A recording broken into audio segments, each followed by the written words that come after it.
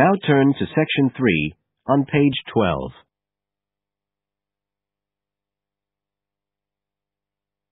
Section 3. You will hear two students discussing a project they have to do as part of a literature course on great books. First, you have some time to look at questions 21 to 25 on page 12.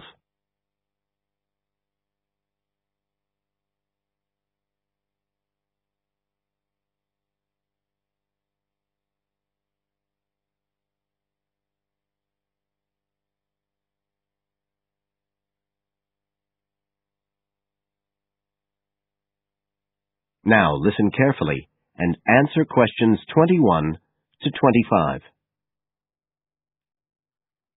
Hi, Joey. How are you doing? I heard you were sick. Oh, hi, Olivia. Yeah, I had a virus last week, and I missed a whole pile of lectures, like the first one on the great books in literature, where Dr. Castle gave us all the information about the semester project. I can give you copies of the handouts. I've got them right here. But that's okay. I already collected the handouts, but I'm not very clear about all the details. I know we each have to choose an individual author. I think I'm going to do Carlos Castaneda. I'm really interested in South American literature. Have you checked he's on the list that Dr. Castle gave us? We can't just choose anyone. Yeah, I checked. It's okay. Who did you choose? Well, I was thinking of choosing Ernest Hemingway, but then I thought, no, I'll do a British author, not an American one. So I chose Emily Bronte. Okay. And first of all, it says we have to read a biography of our author. I guess it's okay if we just look up information about him on the internet? No, it's got to be a full-length book. I think the minimum length's 250 pages. There's a list of biographies. Didn't you get that? Oh, right. I didn't realize we had to stick with that. So, what do we have to do when we've read the biography? Well, then we have to choose one work by the writer. Again, it's got to be something quite long. We can't just read a short story. But I guess a collection of short stories would be okay? Yes, or even a collection of poems, they said. But I think most people are doing novels. I'm going to do Wuthering Heights. I've read it before, but I really want to read it again now I've found out more about the writer. And then the video. We have to make a short video about our author and about the book. How long has it got to be? A minute. What? Like 60 seconds? We got to give all the important information about their life and the book we choose? Well, you can't do everything. I wrote it down somewhere. Yes, Dr. Castle said we had to find or write a short passage that helps to explain the author's passion for writing, why they're a writer. So we can back this up with reference to important events in the writer's life, if they're relevant. But it's up to us, really. The video's meant to portray the essence of the writer's life and the piece of writing we choose. So when we read the biography, we have to think about what kind of person our writer is. Yes, and the historical context and so on. So for my writer, Emily Bronte, the biography gave a really strong impression of the place where she lived and the countryside around. Right. I'm beginning to get the idea. Before you hear the rest of the talk, you have some time to look at questions 26 to 30 on page 13.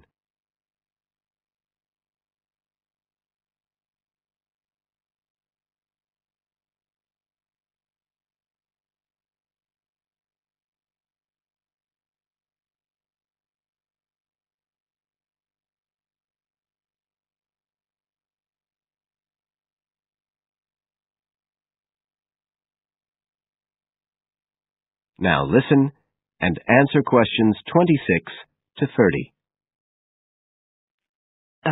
Can I check the other requirements with you? Sure. The handout said after we'd read the biography, we had to read the work we'd chosen by our author and choose a passage that's typical in some way, that typifies the author's interests and style. Yes, but at the same time, it has to relate to the biographical extract you choose. There's got to be some sort of theme linking them. Okay, I'm with you. And then you have to think about the video. So are we meant to dramatize the scene we choose? I guess we could, but there's not a lot of time for that. I think it's more how we can use things like sound effects to create the atmosphere, the feeling we want. And presumably visuals as well? Yeah, of course. I mean, I suppose that's the whole point of making a video. But whatever we use has to be historically in keeping with the author.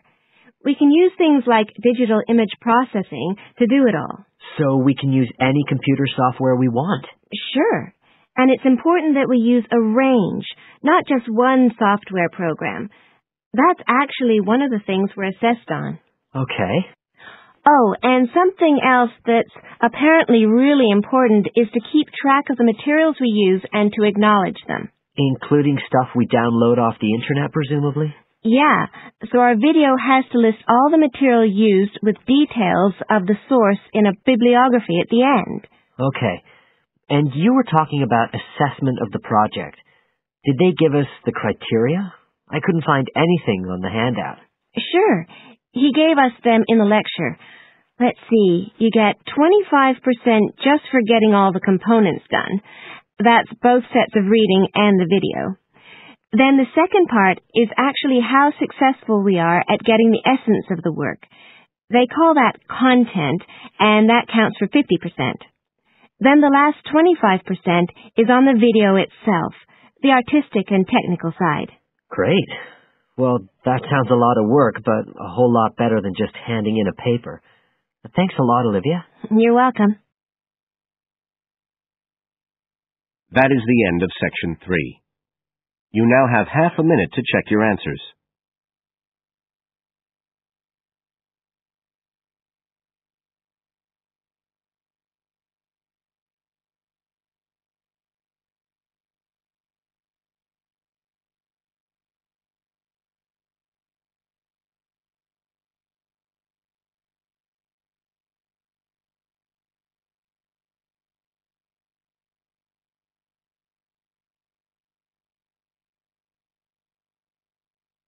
Now turn to Section 4 on page 14.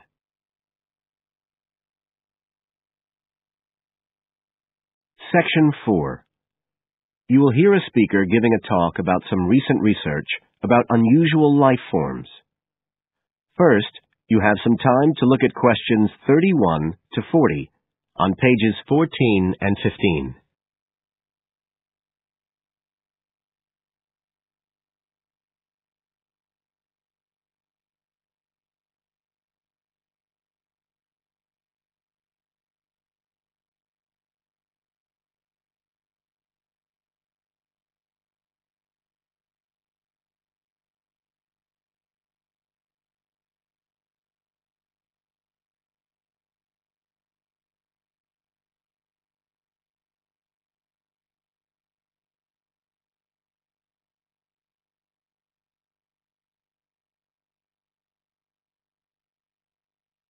Now listen carefully and answer questions 31 to 40.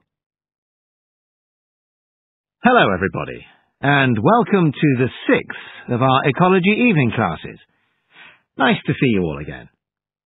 As you know from the programme, today I want to talk to you about some research that is pushing back the frontiers of the whole field of ecology.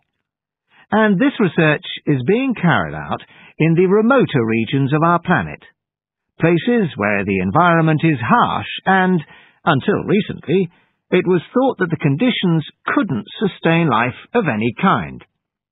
But life forms are being found, and these have been grouped into what is now known as extremophiles. That is, organisms that can survive in the most extreme environments. And these discoveries may be setting a huge challenge for the scientists of the future, as you'll see in a minute. Now, the particular research I want to tell you about was carried out in Antarctica, one of the coldest and driest places on Earth.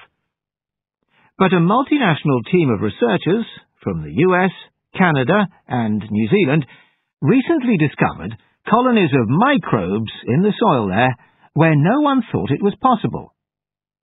Interestingly enough, some of the colonies were identified as a type of fungus called Bouveria bassiana, a fungus that lives on insects.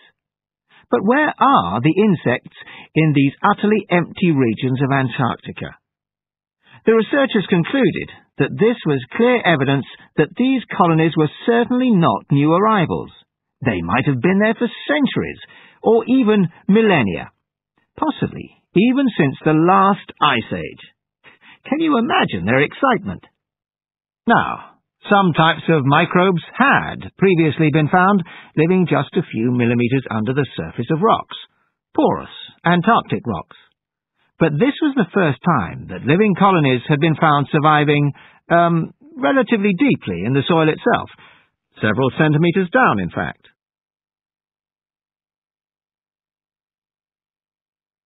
So, the big question is, how can these colonies survive there? Well, we know that the organisms living very near the rock's surface can still be warmed by the sun, so they can survive in their own microclimate, and this keeps them from freezing during the day. But this isn't the case for the colonies that are hidden under the soil. In their research paper, this team suggested that the very high amounts of salt in the soil might be the clue, because this is what is preventing essential water from freezing. The team found that the salt concentration increased the deeper down they went in the soil. But while they had expected the number of organisms to be fewer down there, they actually found the opposite. In soil that had as much as 3,000 parts of salt per million, relatively high numbers of microbes were present, which seems incredible. But the point is that at those levels of salt, the temperature could drop to minus 56 degrees before frost would cause any damage to the organisms. This relationship between microbes and salt, at temperatures way below the normal freezing point of water, is a really significant breakthrough. As you all know, life is dependent on the availability of water in liquid form, and the role of salt at very low temperatures could be the key to survival in these kinds of conditions. Now, the process at work here is called supercooling, and that's usually written as one word, but it isn't really understood as yet, so there's a lot more for researchers to work on. However, the fact that this process occurs naturally in Antarctica may suggest that it might occur in other places with similar conditions, including on our neighbouring planet, Mars. So, you can start to see the wider implications of this kind of research. In short, it appears to support the growing belief that extraterrestrial life might be able to survive the dry, cold conditions on other planets after all. Not only does this research produce evidence that life is possible there, it's also informing scientists of the locations where it might be found. So all of this might have great significance for future unmanned space missions. One specialist on Mars confirms the importance of the interaction. That is the end of Section 4. You now have half a minute to check your answers.